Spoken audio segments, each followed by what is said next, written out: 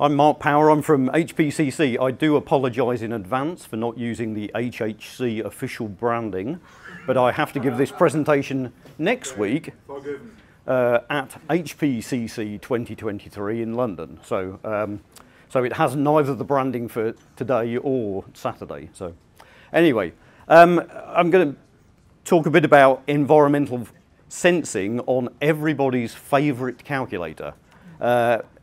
Was it? Oh, you've got one. Whoa, okay. Gunter has lent me two, so he is clearly a huge fan of the HP Prime. Anybody else? Oh, I have one, but I didn't bring it. Yeah. Oh, there's one down there. G2s? G2s? Okay, good. Right, you guys might be my target market shortly. Okay, so just as if you've been a bit of recognition, some of this material, some of the code is based on some code that was published on the HP Museum site by somebody who, I don't know their name, and when I pointed out that the solution was incomplete, I got, well, I'm not giving you the code, which I thought was very unusual for a member of our community, but so there's perhaps some commercial reason. So I've used some of their code and then I've augmented it, so just as a warning. You may be aware that one of the recent HP Prime versions of firmware includes USB commands. So you can open a connection, and if you just don't specify any parameters, the USB open command will return a list of connected USB devices, and in this case, I'm looking at USB HID class devices, so they're human interface devices. And that includes things like mice and keyboards and stuff like that. If you specify USB open with a device ID and a PID, then it will return a list of the input and output report lengths that you can use to communicate with that USB device. You can use sending a packet of USB data, and you can use receive to receive a list of data items. So far so good. This, I only have a revision A, G1, and a G2, and this does not work on a revision A. Yeah, so it'd be interesting if anybody's got a B or a C. No, one of those is missing. There's no B, a C or a D. To see if this works on those. So if anybody's got one of those handy, we'll give it a go afterwards. So what I want to do is use the HP Prime using USB to talk to I2C. So has anybody come across I2C? I was looking through our old material. Have you used this? Yeah, some of this? I2C. Sorry? What's I2C? I2C. So it's well, is it described as it's serial protocol. It's described as 2-wire, is it? Is that right? But it's really 4-wire because you've got plus ground and data and a clock. Okay. I think it was invented by Philips. It's been around for years. Tony Jewell tried to sell the idea of an I2C interface on the HP 48 to HP in 2002 at the conference, I think, maybe. So, and anyway, there were no takers, I think possibly because they were distracted by the French team and the meta kernel and all that sort of stuff. So if we can use the default I2C configuration if we have this FT260 USB HID device. It provides ports that give I2C and UART, and it looks it's the little blue board at the top of this. So the little board at the top has got an FT260 in the middle of it. All of the rest of it are pull-up things, jumpers, and exposing the connections on that chip, because as you can see, it's pretty tiny. It's designed for putting into mobile phones or game controllers, keyboards, things like that, mice. It's just the little chip in the middle, and everything else is just to make it easy to connect to. So I've got an evaluation board. So it's an evaluation board. It's quite a cheap device. It's the FT260 EV1. You can buy that in the US for about $15 and about £12 in the UK. So it's not hugely expensive. There are some weird things with it though. The firmware on the Prime currently does not support certain USB commands. So you can use the default configuration as it is, but you can't change some of the parameters.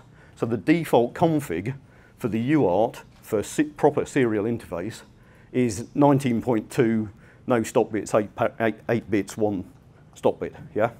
So you could use it to talk to an HP50G. 49, does a 49 do 19.2? I can't remember. You definitely can't talk to a 48, yeah, in the default configuration. So there's a bit of an issue around that. But it's an inexpensive device. Once you've got that device, what do you want to do with it? Well, this is about environmental sensing. So there is a device called the Bosch BME 680, and that is a little device which have a tiny little thing on here. The chip measures 3 millimeters by 3 millimeters by 0.9 of a millimeter. I cannot solder that well, so I've got it on an evaluation board.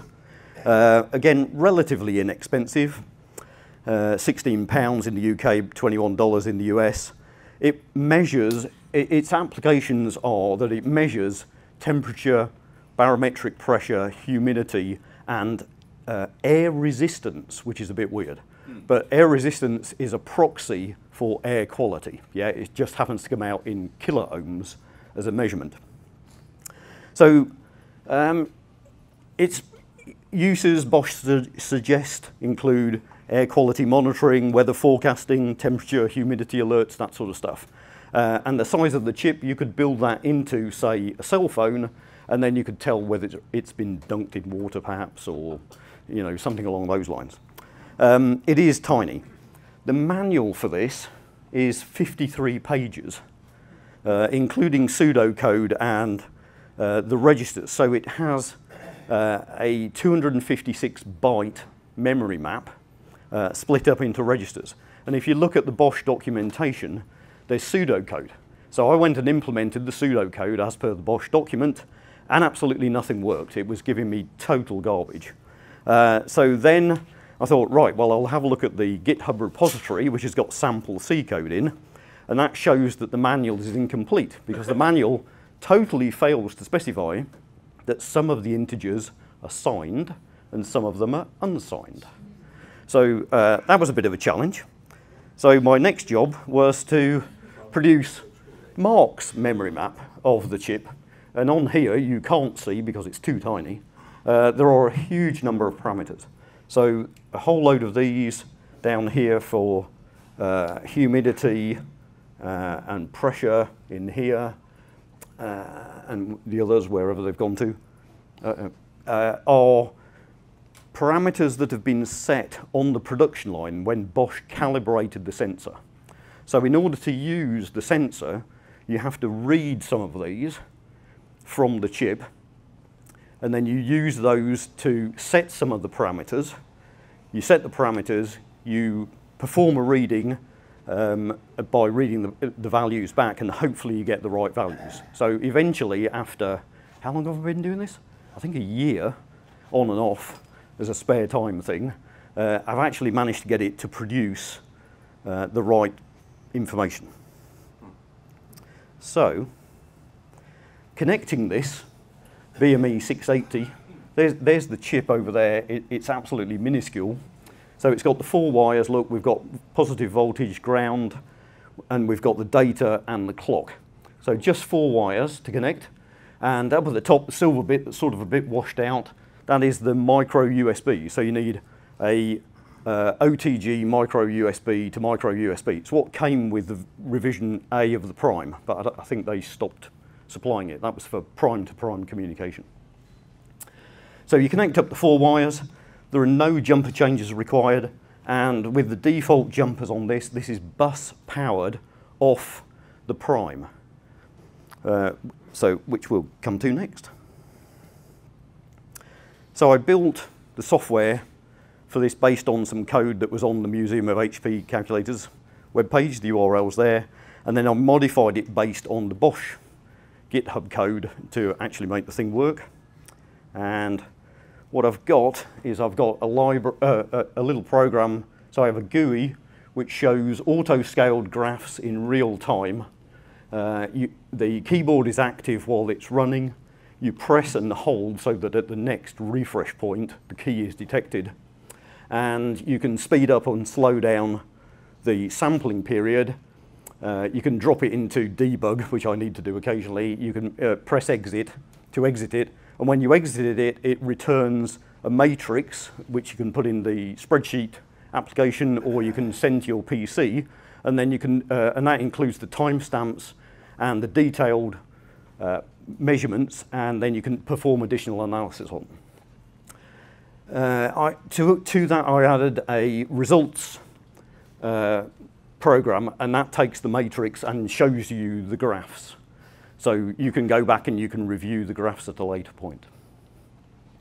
There's also a terminal option which just shows it on the HP Primes terminal. Now, you can see it working there, hopefully. Let's have a look. This is going to get tricky because I'm going to hold 4 things in my hands at the same time now. So the sensor's running, and you should be able to see the temperature in the room there. It takes a little while for the measurements to settle, but we've got a barometric pressure of about 1,008.5, maybe 4. We've got a temperature of about 23 degrees C. I do apologise. It occurred to me on the plane, you wouldn't have a clue what I'm talking about at this point, would you? Oh, good. Niels, yeah. Well, the Europeans, we're all good on this stuff. We've got the relative humidity on there, so that's settled itself down. That's probably because my sweaty hands were too close to the sensor. So we're on about 58% relative humidity, and we've got gas resistance, which this one seems to move about a lot, but it's around the 270 k ohm. A higher number is better. What's the gas resistance? What it is that there is a heater element, and the sensor measures the resistance over a piece of metal in front of the heater, and that's a proxy for indoor air quality. Yeah. Put your sweaty hand back on the sensor. Oh, well, I'm going to do something worse than that. Even better. Yeah. Whoa. But do you mind how long this takes? Could somebody hold the mic for me? Thank you. Yeah. Do you want to sit down there? Thank you. So, okay, so we've got it as it is now. Now, let's ask Gene if he will just blow onto this little device. Dude. Go on, breathe heavily.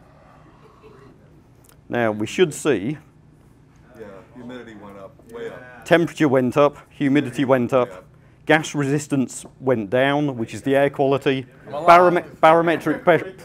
I'm alive. Barometric pressure, you can see, stayed the same. Humidity's going down again. Yeah, so that will recover because you've stopped. So this is measuring at, well, I've got a delay of 1 second between each. How long? Sorry? 1 second I've got it set at, and I've got it at high speed at the moment.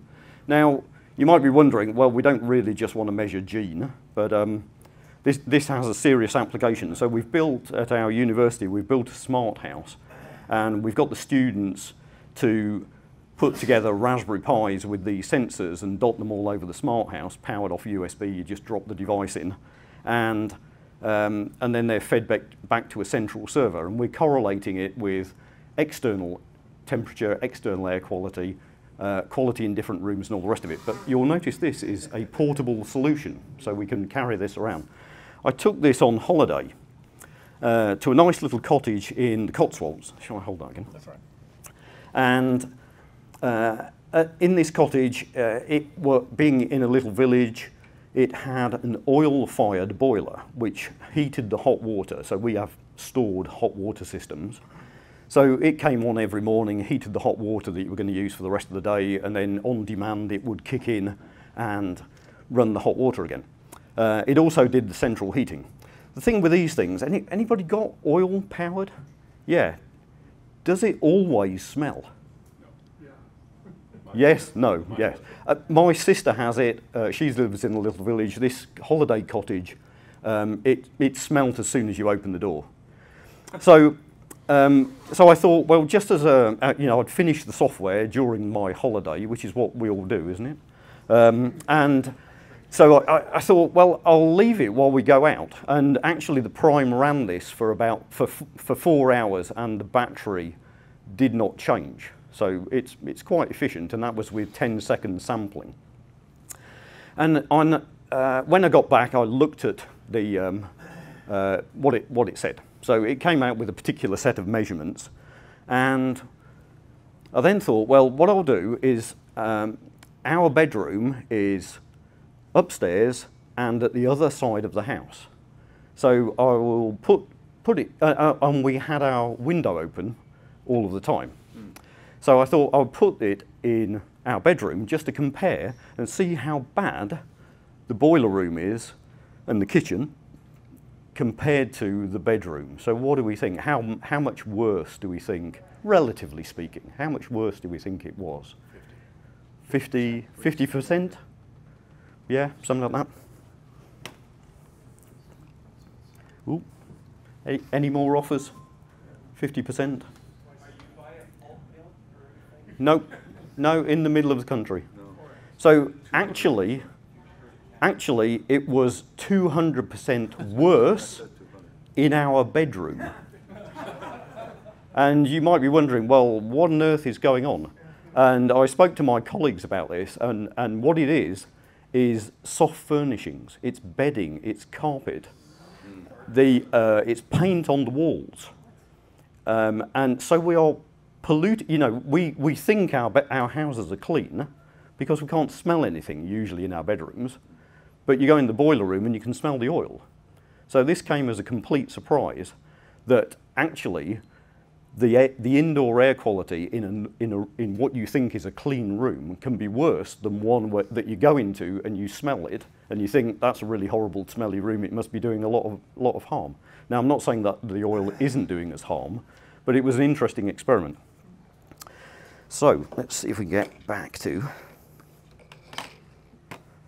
One more thing. So I'm a lecturer at a university, and let me see if I can do this.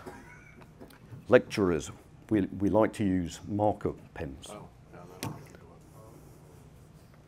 Not on my prime. Not on your prime.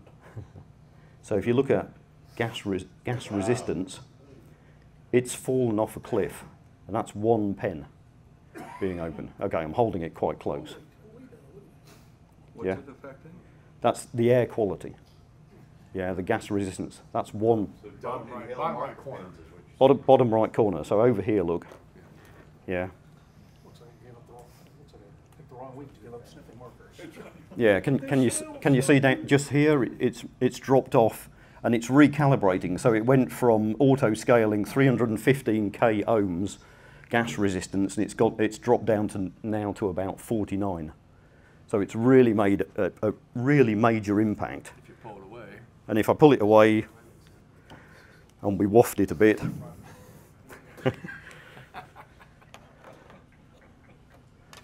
hopefully It's coming up. you can see it coming back up. Yeah, you can just about make out the green Wow. coming up. So it's quite a sensitive thing, and like I say, if I now hit escape on this, sorry, I've got to wait for it to recognise my key press. Oops, and the prime conveniently turns itself off, but I've got a matrix of all of the parameters. So in there we've got the timestamp and the temperature, the pressure, humidity, gas resistance, and all the rest of it. And if I can, like I say, I can take that and I can go back and plot it later on, or I can transfer it to the PC, or I can manipulate it in the spreadsheet app. So, flushed with success that I've actually managed to get after a year of mucking about with this sensor to have something that's realistic, and I've got a portable solution here that I can carry about into different rooms. I thought, what will I do next? Well, to get to this point, It's about 1,100 lines of code in PPL. I've not even vaguely attempted to do this in Python. My daughter was very interested in time-of-flight LED laser sensors, and I thought, that'll be cool. We were in the Raspberry Pi shop in Cambridge, so we bought a load of those because, you know, that'll give us a distance to an obstruction. Yeah? One measurement. Easy. The manual is bigger than the one for the temperature, pressure, humidity, and air quality sensor. And it's reading many, many configuration parameters out, and then it's manipulating matrices, deciding what pixels in the sensor are dead, reapplying it, and all sorts of stuff. So what I learned from that is read the sensor manual before you fork out your code, your cache rather, sorry.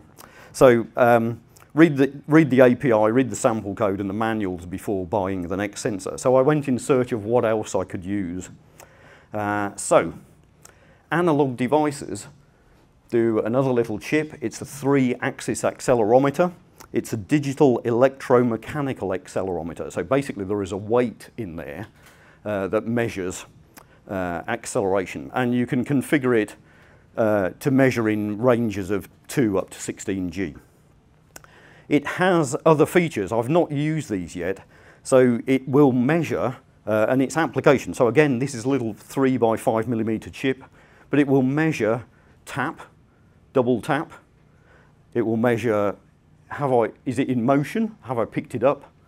Things like that. And you can have interrupts coming off those. Now, the Prime doesn't handle interrupts, so I didn't bother trying to do that. But the applications include, for example, putting the chip inside a laptop with a spinning disk, although we tend not to have spinning disks nowadays. And it could sense that it is accelerating very quickly downwards, and it could park the hard drive before it hits the floor. So it's got applications like that. It's also got applications in gaming, pointing devices, and so on. So again, an inexpensive component on an evaluation board, $6 in the US, about £5 in the UK. 37-page manual and a 35-page data sheet, but I only actually wrote 12 new lines of code to implement this. So now we'll switch, do we? Yeah, oh, okay. So again, we connected Prime to the EV1 board, 4 wires, just the same again. We've got the plus, the ground, the data, and the clock. No jumper sensors on the boards, and this is a bus, and each device answers to a particular address on the bus. So if I can connect that at the same time as my temperature and pressure and humidity sensor. So this time we've got the little red sensor at the bottom here. This is our accelerometer. And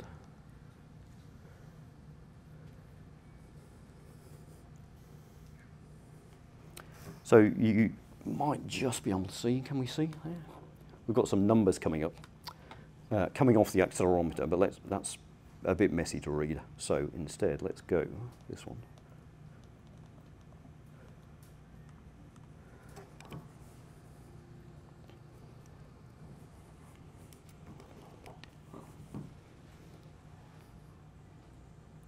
So if I tilt the Prime, it's now, my trace is showing how it's accelerating. Yeah? Which is quite cool, isn't it? Yeah, so I thought, wow, what can we do with that? Oh, I know, we'll take the car out and see how fast we can go around the local roundabout. But it's got other applications. So I built a tilt library. I'm getting good at this software engineering business. I've only been doing it, I don't know, 40 years. I've nearly got the hang of it. So I decided at this point, rather than a monolithic application, I would have a tilt library. So in the tilt library, I have an init function. Real software engineers look away now, but there's a global flag called tilt enabled. So the library makes sure that there's an FT260 connected and the accelerometer is connected, sets the tilt enabled flag, and then call tilt read, and it returns an X, Y, and Z in the direction ranging from -1 to +1. And then I've got some convenience functions, so I added invert for the X, Y, and Z measurements if I found that I put it in the case upside down or something like that. So it's easy to add to any program where tilt sensing might be useful. But it's not terribly useful when it's on a board like this. It's okay, but it's not great.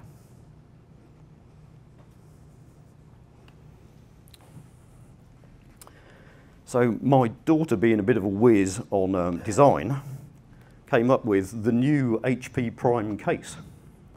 So this has, sticking out of the top, shall we go back? So it's a bit messy. Look, HP design. It has the micro USB cable. Okay, I need to source better cables. I decided to keep the temperature, pressure, humidity, air quality sensor hanging out top because I thought you would more likely want it outside of the case rather than inside the case. But the tilt sensor is inside the case.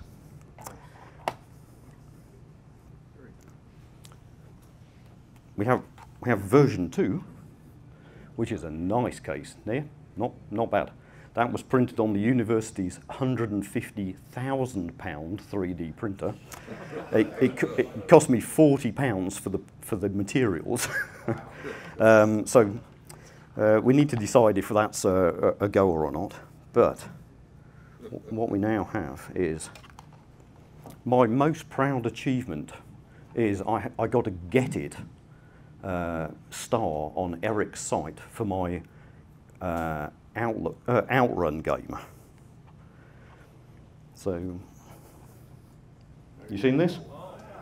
Yeah? Okay. The thing with this is that if I unplug the device, if I plug the device in, Roll down. There you go.